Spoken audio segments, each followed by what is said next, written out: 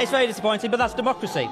That's democracy. When Shockat Adam beat Shadow Paymaster General Jonathan Ashworth in the supposedly safe Labour seat of Leicester South by just 979 votes, it sent shockwaves through the incoming Labour government. Labour had not seen Leicester South as particularly vulnerable, but a combination of Ashworth's abstention on a ceasefire vote and his constituents' frustration with the Labour Party that they felt had left them behind saw the area return a so-called Gaza independent to Parliament.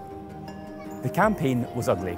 So ugly that Jonathan Ashworth said that it was the most vitriolic campaign he'd ever been a part of. Shouted at and screamed at for 40-45 minutes, and still I had to seek refuge literally in a vicarage, and they waited for me outside the vicarage, and even when I came out of the vicarage they were shouting at me with megaphones, leaflets going around accusing me of being Genocide John. There's a distinction to be made between intimidation and legitimate anger with your MP, particularly when it comes to an issue as emotive as Gaza. But I have more questions about Shockat Adam's campaign. Why was another independent candidate that received just 339 votes on the receiving end of such behaviour too? I've come to Leicester to meet Osman Abmani. Osman is a lawyer, and like Shockat Adam, he was an independent candidate, campaigning on a ceasefire in Gaza, the cost of living crisis, and the NHS. He says Shockat Adam's supporters set out to intimidate him by campaigning outside of his house. Osman sent us a video of a group of men gathered outside his house shouting Shockat Adam's name on a loudspeaker. He asked us to blur the view for his privacy.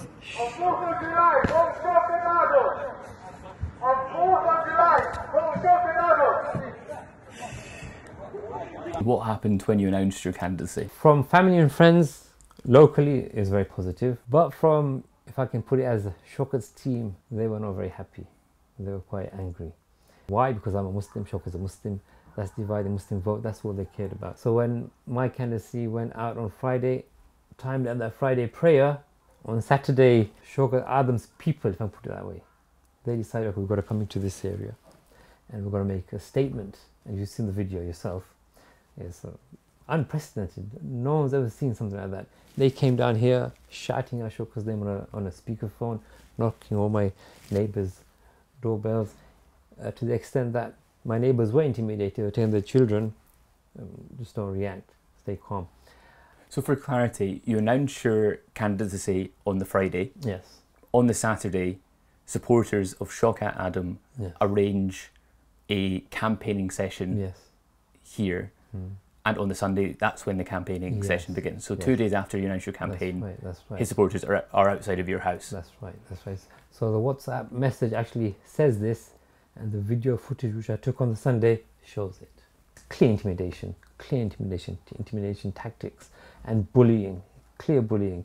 And that showed you what the reaction was from Shockat's team. They were really worried that another Muslim standing in now, he's going to divide our votes. I'm also a cleric like most of them. I don't go around announcing this. It's not something you announce. So when people know that you're one of what they call the Maulanas, you have that level of respect. You and Shockat had quite a similar platform. Maybe what made you both distinctive was your pro-Gaza stance. Shockat Adam, a lot of people he appealed to are people who might have perhaps voted for you if they'd known about you. Is this just a case of you having sour grapes? I knew I would win anyway, so it wasn't about winning. It wasn't about winning at all. We had 5 weeks. In 5 weeks, do you think I thought I'm somehow going to pull out 14,000 votes in 4 or 5 weeks? If I did, then I should become the Prime Minister. A miracle of some sort. Yes. You have to ask this main question. Is democracy just about vote? If it's just about vote, then Shockat Adam won fair and square. Or is democracy about the rule of law, meaning justice, fairness, the way you operate yourself? Is this democracy? And that's what I believe democracy is. And that's not what democracy was or is for Shockat. Now, if he was really concerned about having a democratic process, he would have then announced himself and told his people, okay, look, let's not behave like this. He could have used the mosques, he could have talked to them. He didn't do this. In other words, there's tacit approval in the way they were behaving. He knew about it, guaranteed he knew about it, and he approved of it by staying silent. So that's worrying.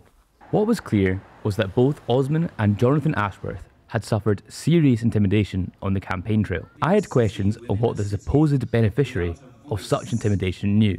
I went to meet Shockat in Parliament to find out. I mean, Osman was somebody that we weren't aware of in terms of, I personally didn't know him.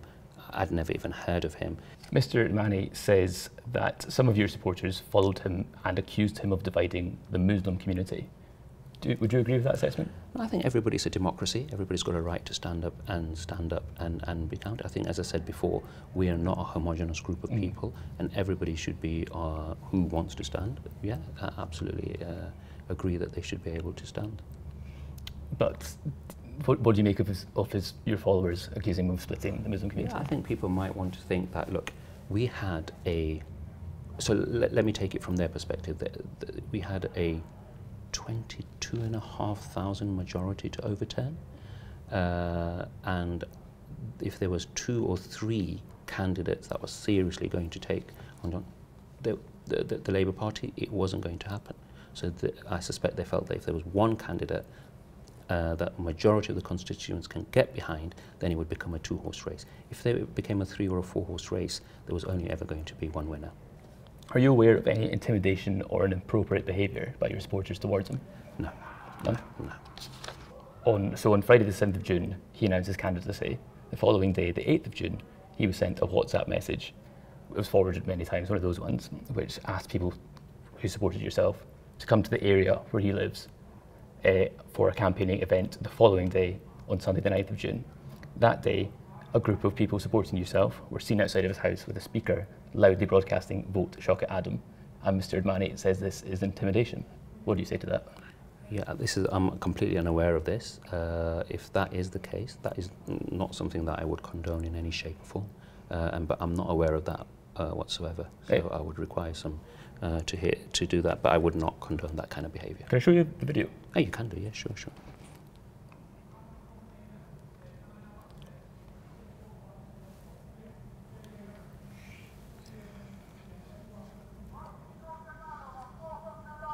This is outside of his house.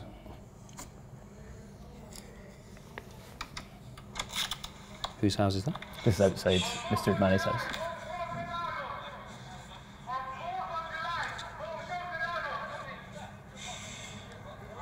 Were they aware that it was his house?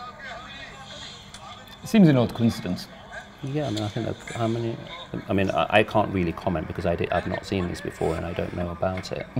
But as I say, if it was directly addressed to him, then I can see why that would be uncomfortable. But if they were out there just canvassing, then that may be a different story. But as I say, I would need to look into that further. But I would not condone any of that kind of behaviour. So there's 2 candidates who allege serious intimidation on behalf of your supporters for very different reasons. You've said you don't condone that, but you haven't been so condemnatory of the targeting of Mr. Ashworth. Well, again, I wouldn't condone any form of intimidatory behaviour. So what happened in that situation is Mr. Ashworth came to one of the wards and he was robustly questioned.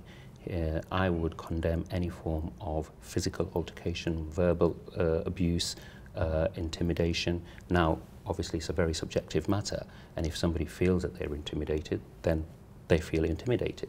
But from what I saw was a robust questioning of a politician who had not been, who could be said to be absent specifically on this issue for so long, and then to them they had the opportunity to ask those questions, and they asked them robustly. It's interesting, isn't it, that the same approach was used to Mr. Mani. Mr. Mani achieved fewer than 400 votes, but was kind of approached with the same heavy-handedness. As I say, that I'm going to have to clarify, because I see they were walking on the street saying "Vote Shockat Adam," and there was a lot of other streets that they walked around, but I suspect saying "Vote Shockat Adam" as part of the campaign trail. So I don't know if this was specifically targeted to Mr. Mani. Any form of intimidation, abuse, I would condemn. Do you think there was a pattern there? No, I don't know, because I've never been part of a political campaign myself, and I've never stood as a candidate. So I don't feel there's been any other sort of overt or,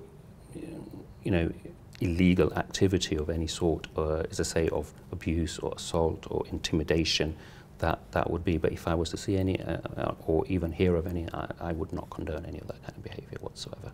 Do you think there's a chance that it was being that actions like this were being organised without your knowledge? I mean, look, In a bid there were to intimidate the so candidates. many variables when you're running and you're an independent. I obviously can't have control over everybody.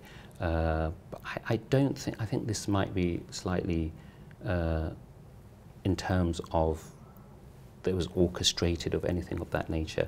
I suspect there wasn't, because I think then in a city like Leicester, there's a good chance that, you know, people would have reported that back to me. I think the people were just out canvassing, and that happened to be outside his house. But if there was any abuse or anything of that hurled towards him, then that would be a different matter. The campaign in Leicester South was messy, and it will be relitigated many times over. Some will point to it and say it's the beginning of a new sort of sectarian politics in Britain, and others will use it to discredit the candidacy of other Gaza independents. But what's true is this: two very different candidates say that they suffered intimidation at the hands of supporters of the man who won. Shockat Adam says he didn't have any knowledge of his supporters' behaviour, and it's not clear that they would have listened to him even if he tried to call it off. Should he be held responsible for actions done in his name, but without his consent? What's evident is that there was a group of people prepared to help him win using any tactics necessary. And next time, it could be even uglier.